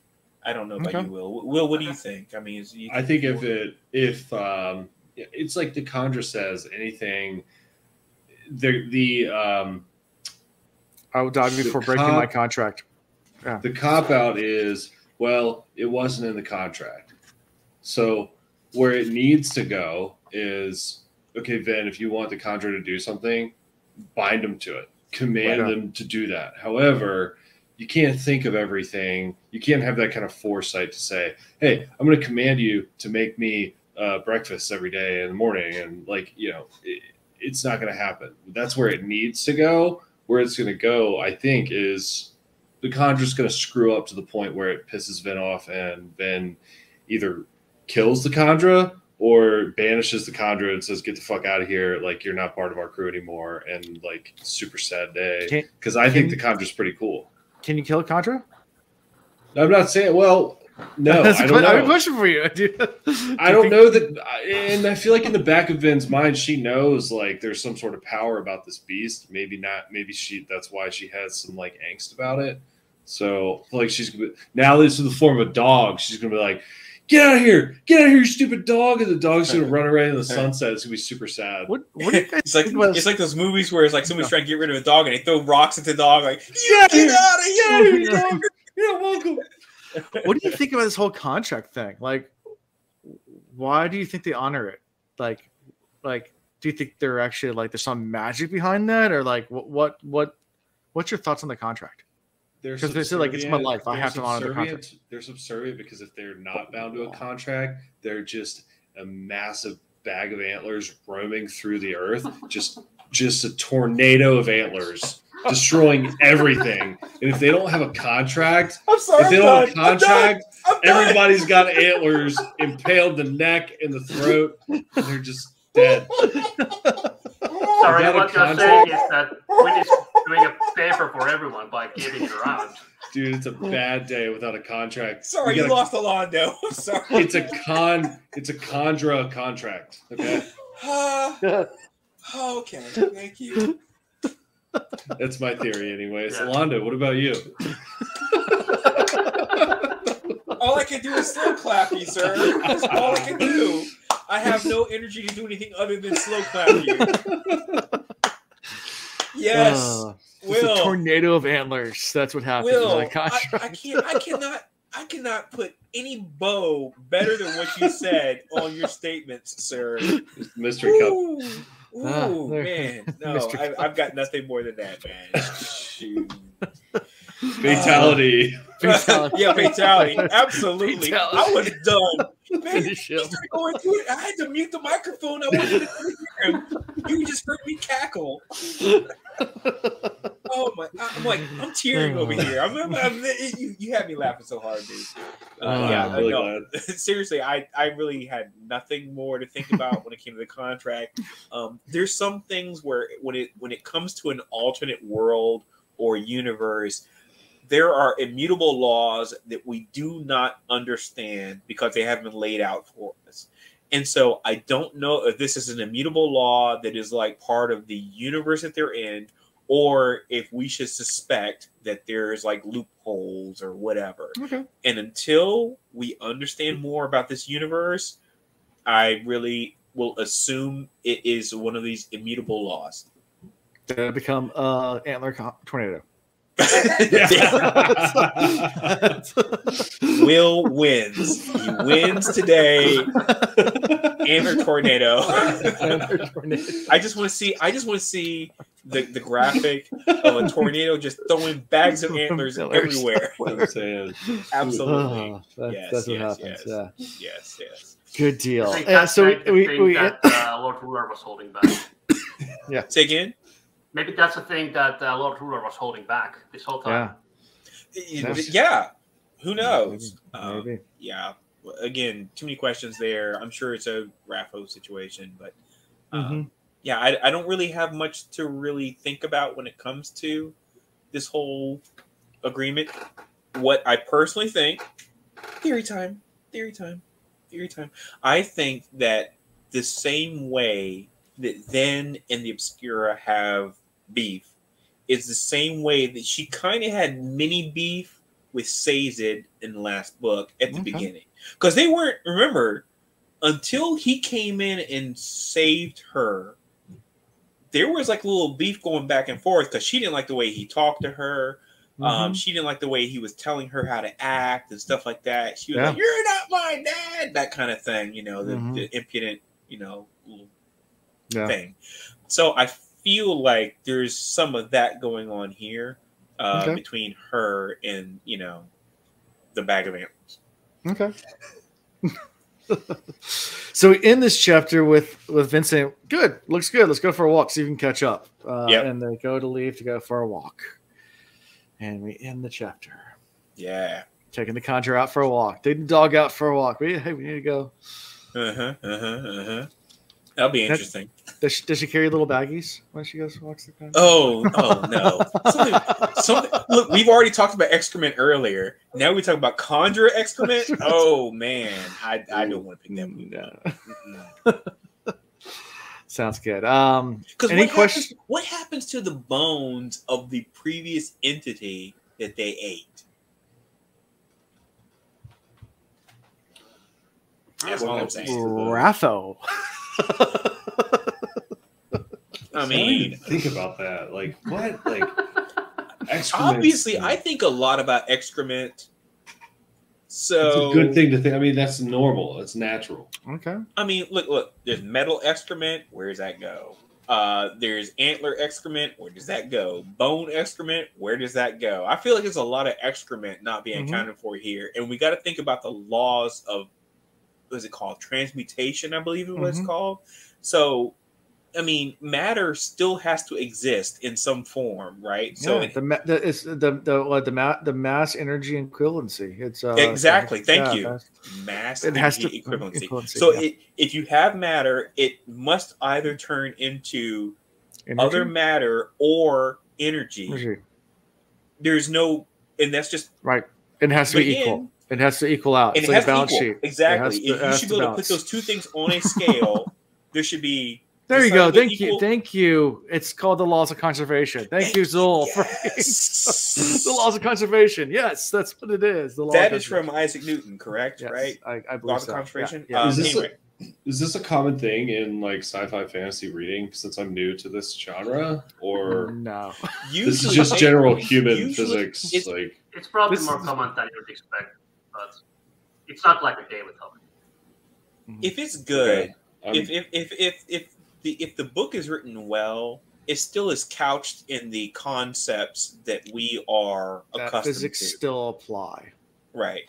So there are certain things that you can assume are transfixed and carry over into the universe that they're writing for, unless they make it very, very clear at the beginning. It's like, well, there's magic and spiders can fly. Or something like that, but they make it usually it's pretty upfront with that, and it's also the difference between like a hard magic system and a soft magic system. So that's right. soft magic would be you can make up whatever you want, and physics no laws apply at all. Hard magic, you have laws based around. So Sanderson writes in hard magic. Everything's hard magic. So we haven't touched a lot on the counter effects of all these things, like you're saying excrements, right? And that's one of them.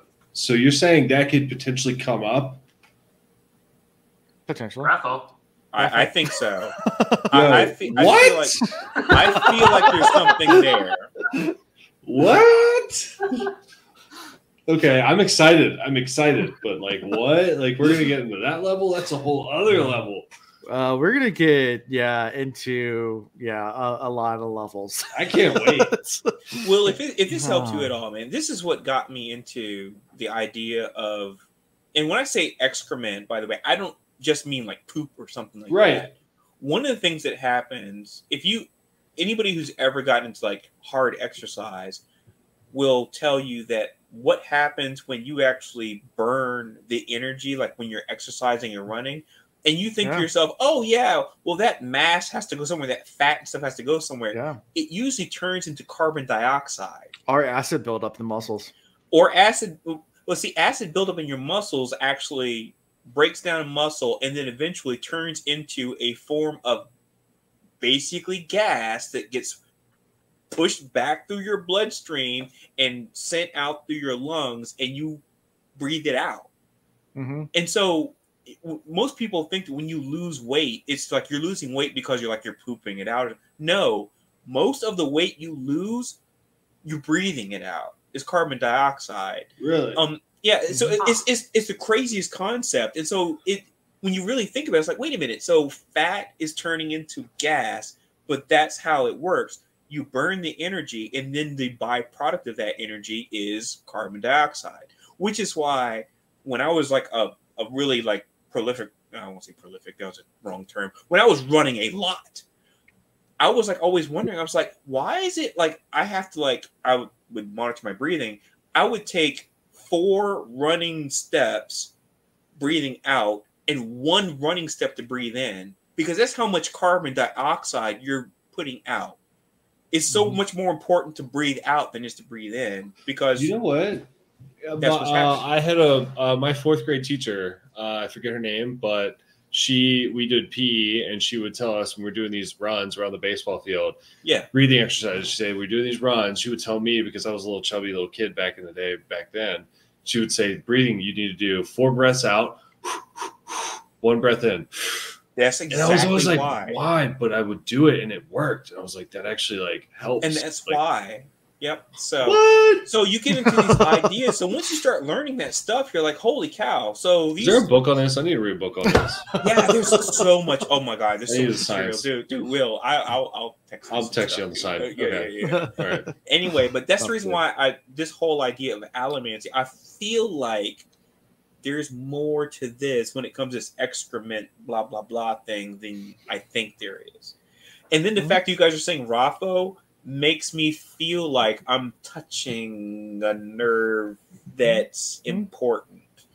Yeah, like but so close, but so far away at the same time. It's great. It's beautiful. It's a beautiful thing where you're at. and great. And I'm happy to be wrong, but I just don't want to feel like I'm going off on like a really crazy tangent. It sounds like I might be kind of getting into something that might be transitionally important. So good. Love it. Great. Awesome. Ipa, any final things for them? Yes, please. No, I had a little list of things that we basically hit each one of them. So I didn't know about the whole exhaling your fat away, so that's cool. Yeah, that's cool. Makes sense. They're mainly made of carbon, so it makes sense. Yeah, makes sense. Yeah. It is insane. Yeah. Good deal. I see the light coming up behind you, Ipa. Oh yeah. Oh my God, dude! Nice, Will. I didn't even see that. Thank you. Yeah, 5:30 a.m. It's the Nordic summer. Like this is the Nordic summer. summer. Like 2 hours of dark, and then it's leaving it. Hey, by the way, am I gonna freeze my balls off when I get there in October? How far south do you live? We're gonna. So we're actually going up to Tromsø in Norway, which I know is gonna be crazy cold. But then we're gonna come down to Helsinki. So. Yeah, well, I mean, I would say that it's not cold because I live there, but might be around 0 Celsius, probably not below it. Might very well be above it. So right at freezing. Okay, I can deal with that. Maybe it's gonna be dark and gray and probably very wet. So enjoy. I don't know why anyone would want to come here during October, but I'm gonna go at the office and say that's what she said. It's gonna be dark and gray and wet. Good times. So, Ipa, thank you so much for coming on. Yes. We appreciate it. Thank you so much, man. In the early morning for you. Yes. Awesome. Before we go, favorite character? Clubs all day. Clubs. Mr. Grumpy, Uncle Grumpy. I love him, Uncle Grumps. Uncle Grumps. Okay. I'm gonna go with Sazed just because I couldn't remember who my original thought. I had a thought when I was reading it. I can't remember, but Dude, Sazed. Will, do not deviate, man. That's your boy is Sazed. When all else fails, go with Sazed. Like that's right. I mean, it was really cool the role that he played in that first short chapter. The man of hope, the man of spreading the good word and trying to keep the people happy. That's a big task. So. And he's just honorable. That's an honorable dude. Love him. Yeah. He's a good dude. He's really tall and skinny too, kind of weird looking, which I love. I'm gonna go with the Conjura. That's a good one. Yes, that's a good one. The Conjura. Ipo, what about you? Favorite character? It says it. Like nice. Another Sazed. Always Sazed. Sometimes maybe I might be Kel, depending what's going on, but usually it's Sazed. It's just nice. Okay. Well done. Club Sazed. Well, I know this is going to be a doozy for you guys, but next week we're going to be doing 5 chapters. Okay. Wow. Yeah. We're going to finish part 1. They're short chapters, and that's the reason why I'm lumping them all together. So it's I assume they must be 7 through 11, 7, 8, 9, 10, 11. Yeah, it's 5. So 7 through 11, it finishes up part 1. And actually, when you look at how much actually of the book that actually is, it's not more than what we have been reading. It's just these are really short chapters. We trust you. I'm excited. I don't have people in town this weekend, so I got plenty of time. Five chapters. Can I hype up these chapters a little bit? Just a little bit. What? Just a little bit. Can I hype these chapters up? Oh yeah, you can go for it. Yeah. So when I heard which chapters I'm gonna be in, like I went and checked, like, okay, which chapters these are, and I assumed that the next episode would be another 3, and I was like, damn it, I wish I was in those next 3 chapters. Oh no. 7 through 9. So. But you'll see why. Okay. You'll see why. Yeah. I was going to say, now. If there's 5 lumped in together, that must mean they're good. Yeah. Oh, yeah. They're good chapters. They're good chapters. Good. There's good stuff going on here. Yeah. So, how we can be found is at thecosmereads.com. You can find links to everything, such as our Discord, which is the Will Reads Discord. You can find links to our social media. I think it only has links to Twitter right now, even though we do have Facebook. I did make a post on there just saying, hey, it's my first post. You mean X, sir, not Twitter. Oh, yeah, X. Yeah, we're on X. Yeah, that's all we are right now. I mean, I'll probably add more stuff. I am doing some Cosmere content on the other stuff through the Will Reads, but I'll probably eventually create the Cosmere Reads stuff too, which is I haven't gotten around to it. Like I said, I've been busy. But we'll get on more things. We do have merch though, and we do have more merchandise coming. I know we previewed a design a while back. We're still finalizing the design for the Scott Stink shirt, but that's coming soon. Ooh, Scott Stink stuff is coming. So we're finalizing that design and then sending it over to our merch to be put on everything. So that will be soonish. When I say soonish, it might be a week or 3 months, but it's coming. And obviously support us that way. Support us by listening. Also support us just by our Patreon. Yeah, we have that too. So check that out. If you want these guys to do live reactions to certain chapters, there's a level of Patreon for that. So until we get that, we're not doing live reactions, but we will if you guys decide to do that. That's a worthy investment. Yeah, it is a worthy investment. Yeah, because then we can pick out and do some live reactions, which will be fun. Share it too. Yeah, share this with everyone you know. If you're enjoying Cosmere content, you want more of this. This is really getting fun now. I'm really enjoying this every Sunday night. So, guys, keep doing what you're doing, Will and Alondo, and guys, keep listening and let us know what you think. So that's all I got for this week. So until next time, guys. Stop.